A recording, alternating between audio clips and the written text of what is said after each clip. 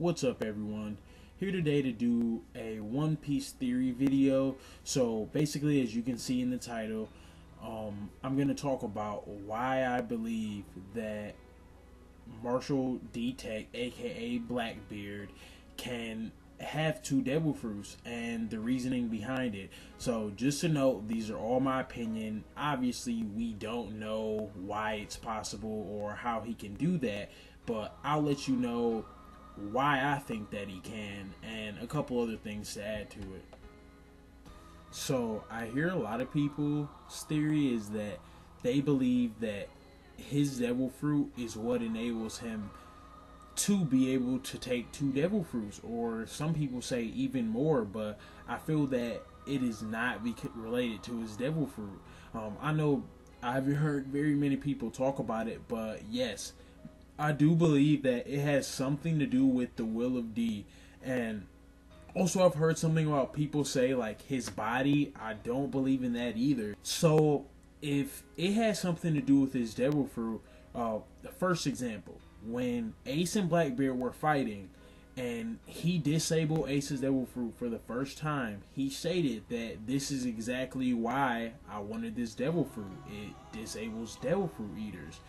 And at that moment, I feel that he would have told him. And okay, some people say, well, why would he reveal it, or why would he just reveal it like that? Okay, second example, when Blackbeard took his devil fruit, or Whitebeard's devil fruit, he stated the powers of both of the fruits that he had.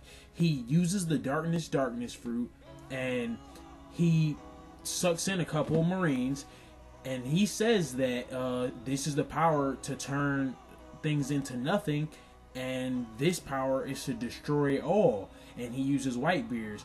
I feel that he would have stated right then and there that, yeah, this is why I got this devil fruit, so I could start stealing devil fruits. And some people also say that, well, like, why would he reveal it? Okay, this is my biggest point of why it can't be his devil fruit. So we all know that there's only one of each devil fruit in the One Piece world. If that was the case, he has the dark fruit, and nobody else can steal it from him. So if he could just take Whitebeard's devil fruit, why would he put a huge like tarp over Whitebeard so people didn't see what he was doing?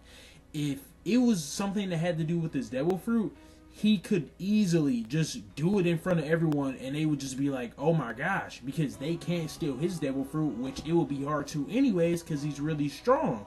But if that was the case, he wouldn't have to put a tarp over Whitebeard's body and not show people what he were doing, because either one of two, it can be done by normal people, or it can be done by certain types of people, and I'll get a little into that.